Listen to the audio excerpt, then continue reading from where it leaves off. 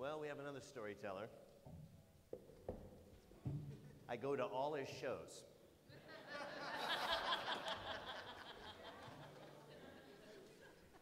And I don't want to look at him. Bring down the lights. I got something dark to lay down.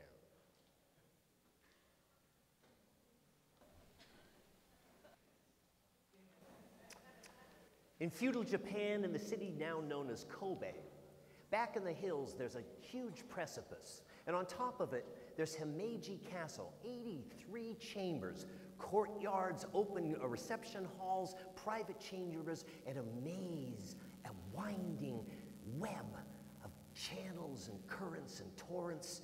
It is a castle, many parts of which have not been addressed for decades.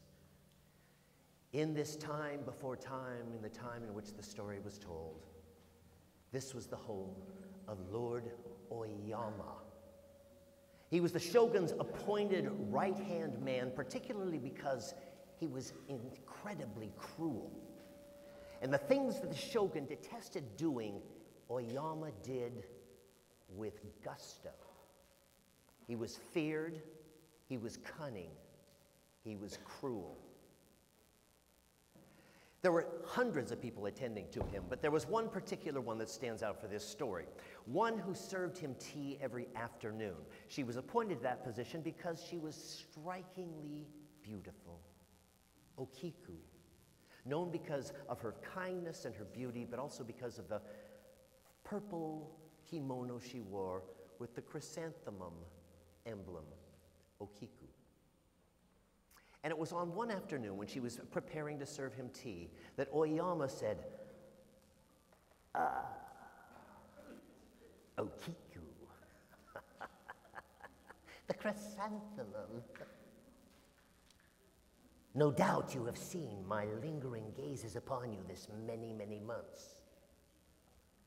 Well, I would like to make my desires more explicit. Become my concubine.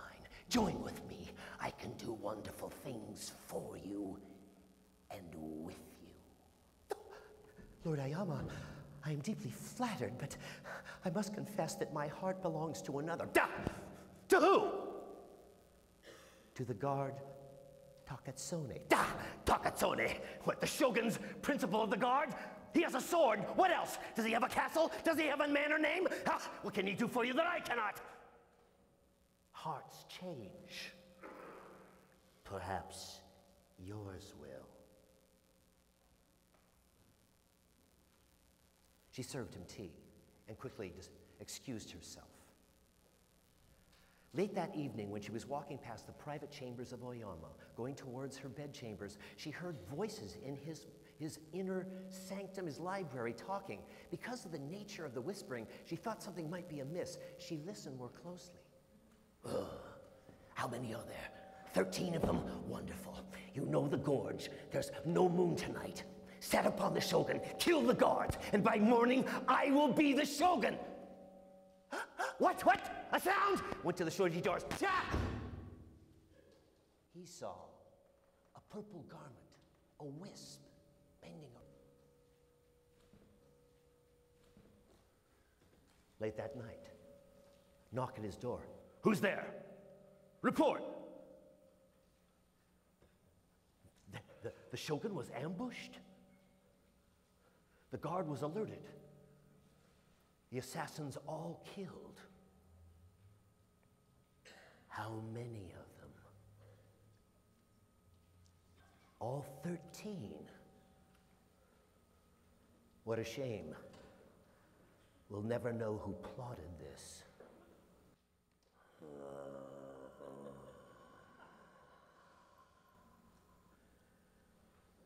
The next morning, in the afternoon, it was time for tea. Okiku came, prepared the tea. Oyama, Okiku. About yesterday. Oh, my lord, I'm so embarrassed. Please forgive. Oh, it's all forgotten. In fact, I have brought you this remnant to show you there's no hard feelings. Set down a big chest. Here, look at them.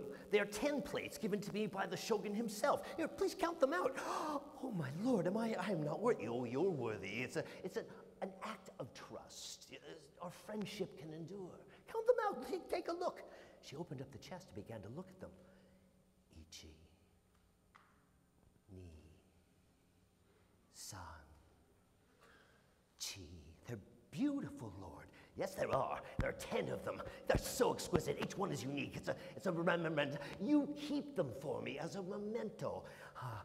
Ku, 9, and Ju. They're exquisite. Yes, they are. But please, keep them tight. When I need them, I'll call for them. Here's the key. You can lock them up. But now, serve me tea. And as she turned away to get the tea, he took one of the plates and hid it under the pillow.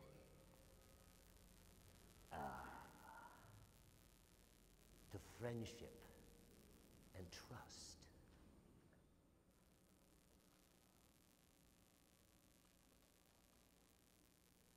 Wasn't long.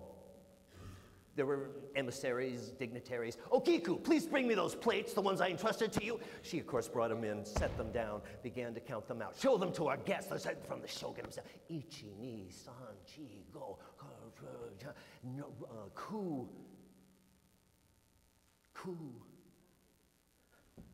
Ju, 10. I gave you 10. Where's the 10th? Oh, my lord, I do not understand. The 10th one is not here. What? The 10th one, I have not opened it since you gave it to me. I locked it away. What? I gave it to you as an act of trust. The 10th plate is gone. Guards, I do not understand, my lord. I do not. Oh my God. Take her away. Take her away. Viper, liar. My trust for you. Be gone, never to come back. She was taken roughly, quickly, without even gathering any clothes, was thrown out the big gates of the palace, and the gates shows. With only a small lantern, she walked through the woods, not knowing where to go.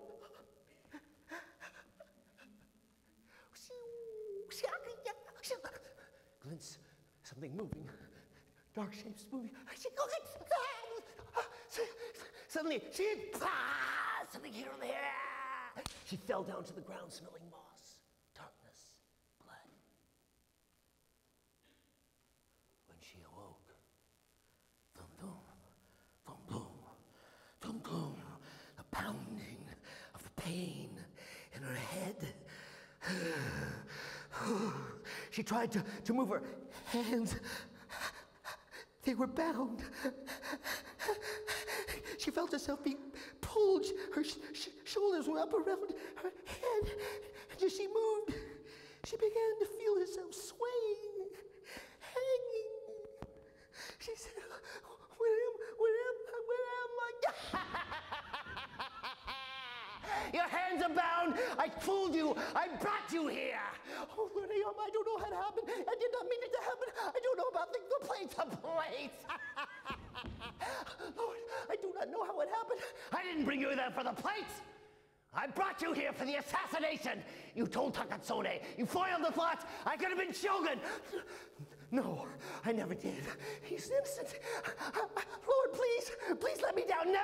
Never admit it. Admit it now. I did nothing. Takatsune is innocent. I am innocent. It is not true. He pulled out his sword. I grow tired of this. And the hand, sword down, cut through the hands of Okiku. And the hands fell to the bottomless well over which she swung.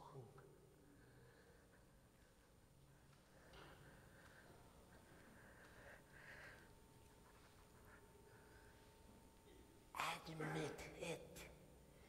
You thwarted the assassination.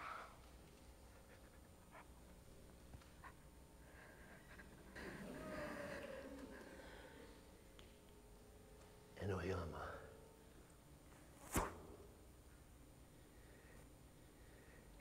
Before her body hit the bottom of the well, snapping her neck, breaking her back, he was gone.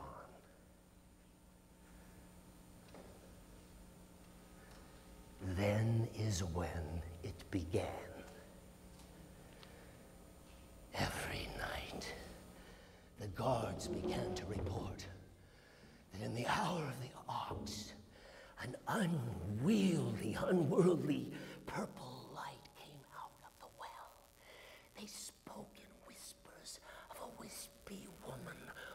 rose up with bloody stumps with a box. And she started counting and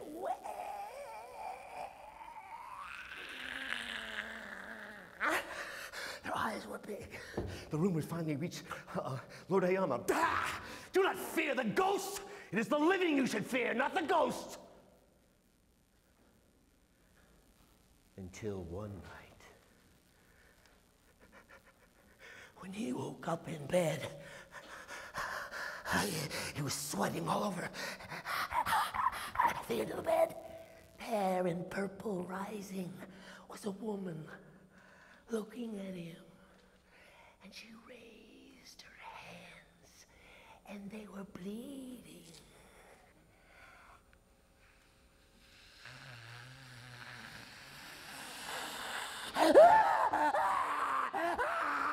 he looked at his bed, covered with blood, the figure, the hand still lingering until it dissolved, the body wisping, going back, withdrawing in a smoke.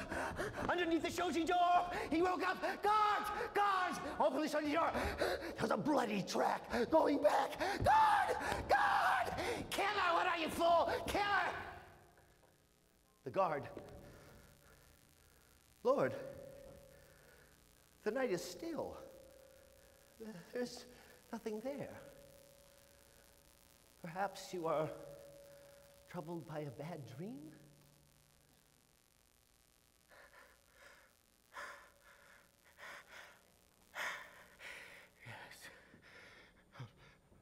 But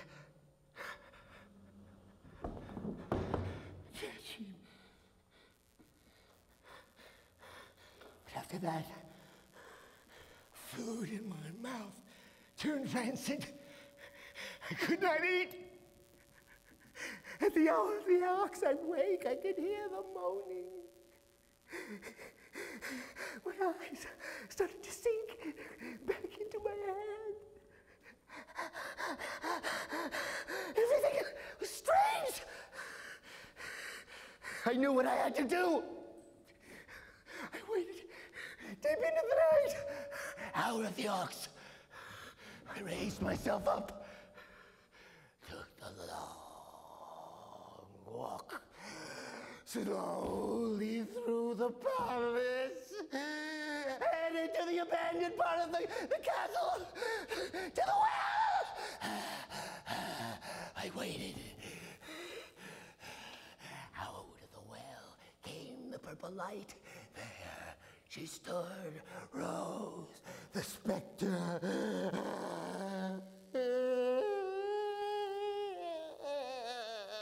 Carrying the chest with her bloody stumps. She put it down, struggling to open the top, spreading the blood as she pushed her hair back, opening the lid. Ichi, ni, san, chi. No, no, Spectre, no. I forgive you. The accident, the assassination, it was my fault, not you. I believe it. Don't harm me. Cool, no Jew.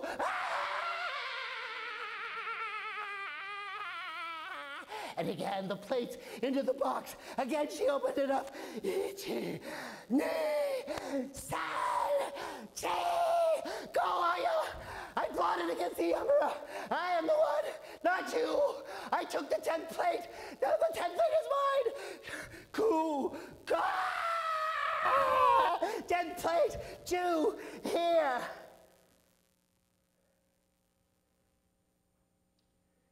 And as he hurled the plate through the specter,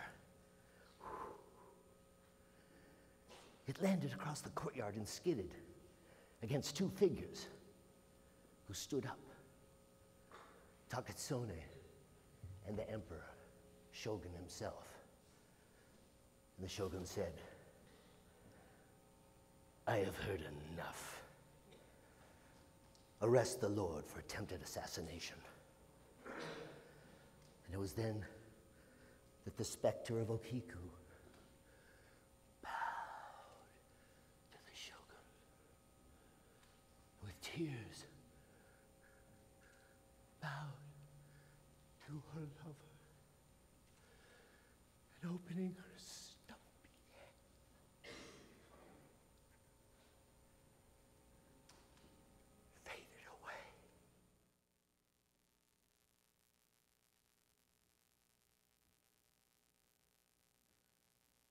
The tale of Okiku is told for one reason only, to remind us of the truth. Dark deeds done under the cloak of night will indeed, in the end, be brought to light. And this is the tale of Okiku.